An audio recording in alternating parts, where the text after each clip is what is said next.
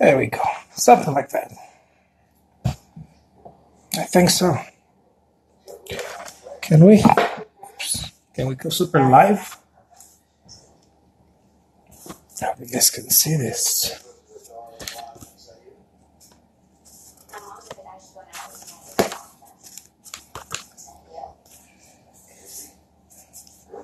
You guys are going to see me draw some stuff. I hope you guys can see it. I don't know which way is better. Probably this way, huh? Probably this way's better. Yeah, I have to move my chair. Oh, there we go. I think this is the way to do it. Let's go. So I'm going to be using a micron. Check it out. Micron pen. With a little tip. It's a, what is it? 0.8. I don't know if this is millimeters or something. Who knows what it is. But let's do it. Okay.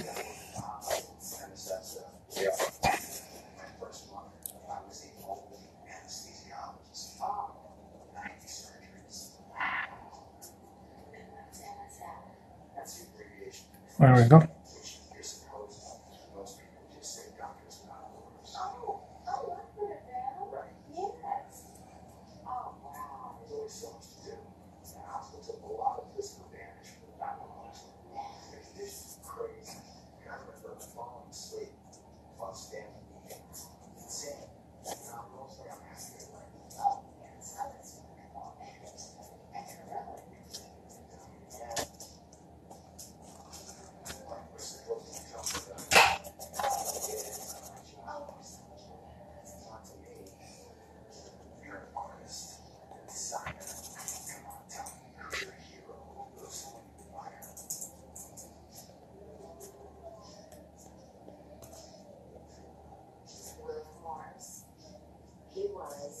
So what I like to do, these are for my watercolors. What I like to do is really just get something started that allows me to have a little bit of structure, right? Just a little bit of structure, but also keep the looseness that I'm looking for. I'm always looking for something loose, right?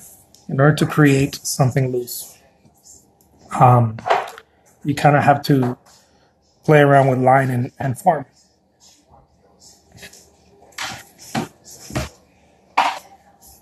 So it's just a little tree. See? So you put information, just not all of the information. You know, you don't provide all of the information, and that allows when I'm ready to put watercolor on this. Look at this callus from holding the brush all day. Isn't that crazy? This is you get this type of callus is nasty, huh? From holding the brush about 8-10 hours a day. Yeah. So you want to give all the information, but not everything. Okay, it's very crucial to understand that the information is important, but you don't want to give all the information. Here, let's try it. Let's try something else. I got enough paper here. Let's try a new one. Hey, Dad. Yeah. I try a new one with some trees that are sort of like birch trees. Okay. What is it, Hugo? Once I get this set up, can I show you something? You need to be asleep. Yeah. No, but I just saw something and I need to test it out. Look at that. That's one of my trees. Okay. So I know that birch trees have little indentations in them, right? And you can play with this. You can definitely play with this idea. But look.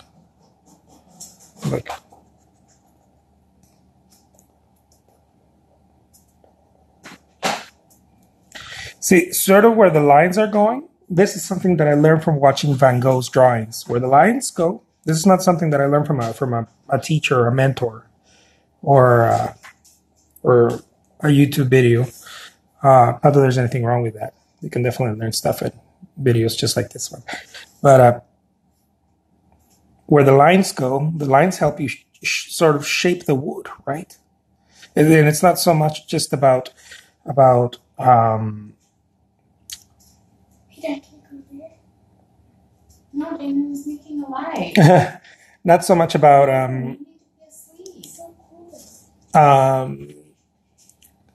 shadow, but it's got to do more with form as opposed to shadow, right? So you play with the form, you play with the line, and that helps you bend the wood any way you want it to. Okay, so let's do another one.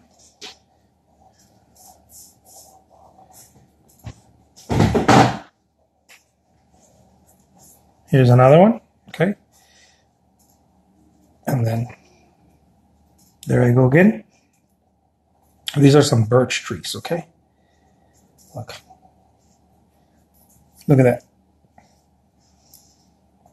And then I'll do the same thing. Look, see?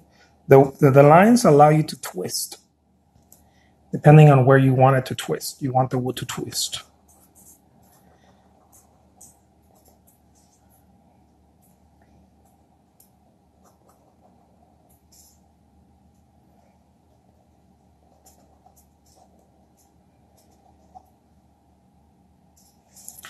And then I'm going to do something like this. Then you can even go cylindrical, right? Something a little more cylindrical.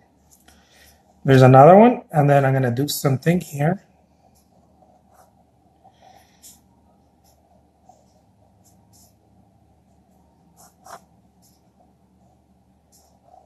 With a little fork, right? Little fork right there. And then this one we can do is cylindrical. Look at that.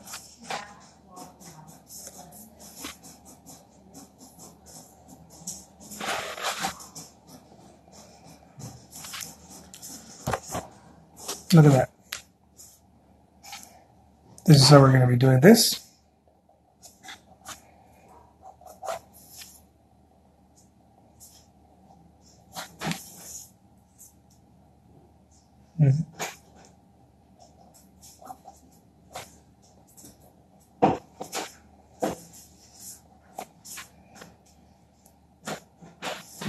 And it won't impede because it's line drawing. So many times what we try to do as artists is that we want to set everything up first.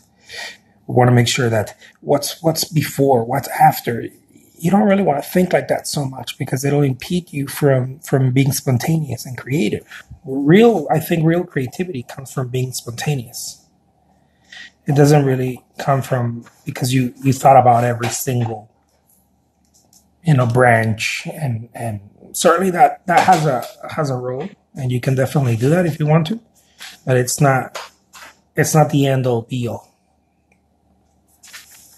Okay. Now we can do another one over here.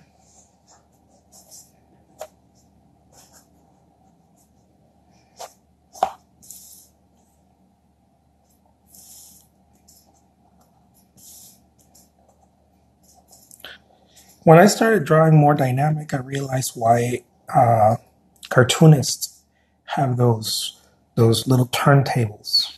Turntables, wicked. No, but because it's dynamic, right? The drawing's dynamic, and I could see why those cartoonists and Walt Disney and those Disneyland cartoonists have those little tables that it makes so much sense because you need to make the drawing dynamic. It's not linear, right? It's not just one way.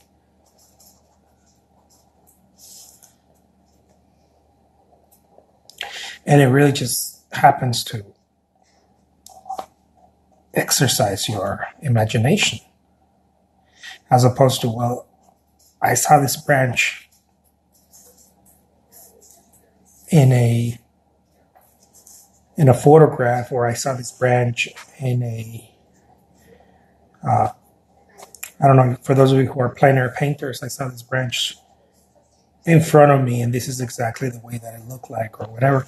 It becomes less dynamic as if you put a little bit of your imagination in there, you know.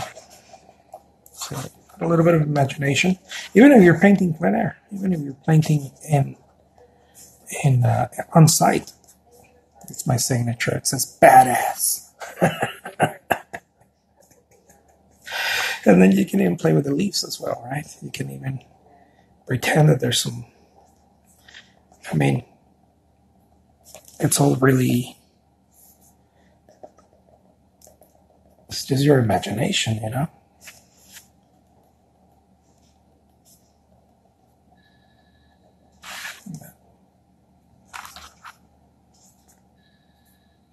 And this is how I start something before I watercolor. I use the watercolors. What I like about this pens, by the way, no one's paying me to talk about this pens. Someone should probably. But what I like about this pens is that when you apply the watercolor, they don't bleed. The ink doesn't bleed. You apply water on this, and this is, I think it's, if it's not 300, it's 140 pound watercolor paper. It's really cool. It's just the right weight. You don't need it to be much heavier than this. Look at that.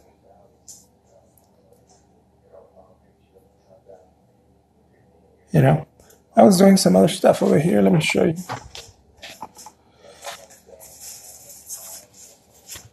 Earlier, I was working on some, you know, just some little drawings. It's never too late for art. Yeah. And it sort of relaxes me too. Like after a day of painting and creating artwork on a larger scale, I do a lot of large canvases and different stuff. This also keeps my creative juices flowing. You know, and then who knows? Maybe I'll leave them the way they are, or I'll put watercolor on them. Either way, they're super fun to do. I do about, I don't know, 20 to 30 of this any given day, and it keeps my creativity flowing. You know, I'm not stuck with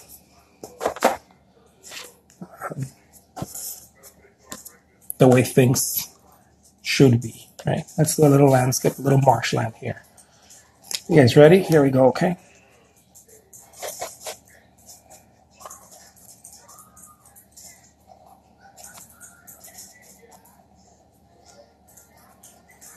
Look at that.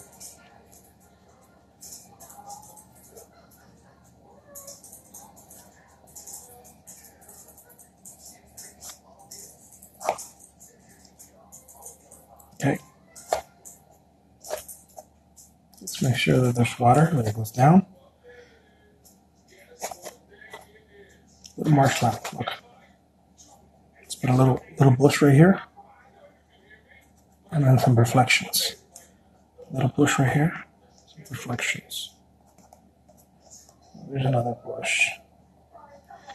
And then there's some cattail or some grass or something, you know. Check it out.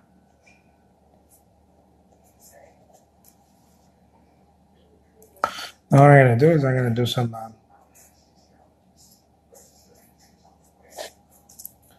I'm gonna do some clouds. Here we go, okay? Some large clouds. Look at that.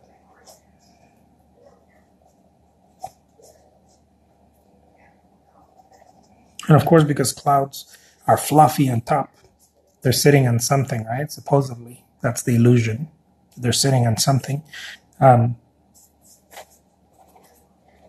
Let's make them sit on something darker here. Look, because this creates the visual weight, right? They're sitting on something.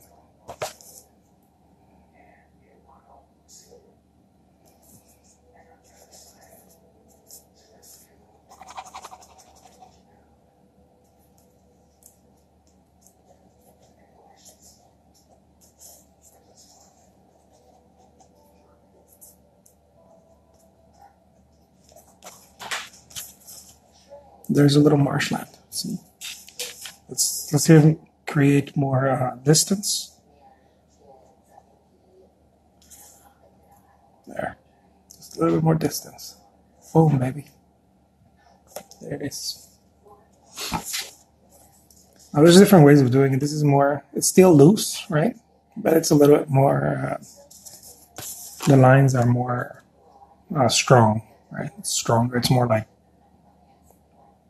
where this is definitely more loose, right? It's just squiggly lines. There's 1,000 ways of doing this, yeah. This is how I do this. You can see, I hope.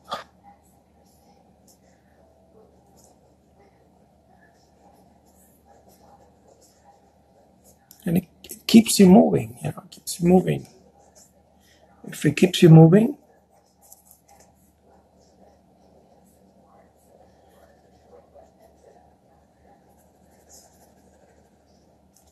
it's probably a good thing. All right, guys.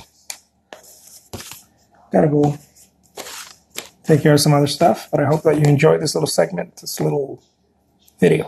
All right, talk to you soon. Take care.